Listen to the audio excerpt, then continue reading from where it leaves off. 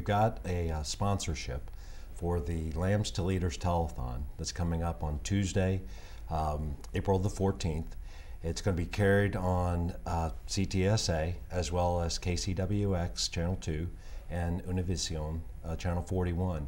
And it's to raise money for Catholic school education, for Hope for the Future.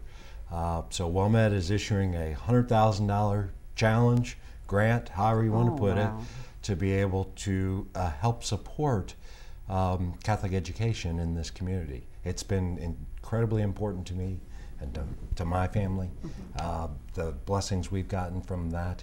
And so it fits with that, taking care of that whole student. I think Catholic education gives the opportunity to provide not only a great education, but also a great environment, a place where you have family and friends that share similar kind of values, and most importantly, that foundation of faith.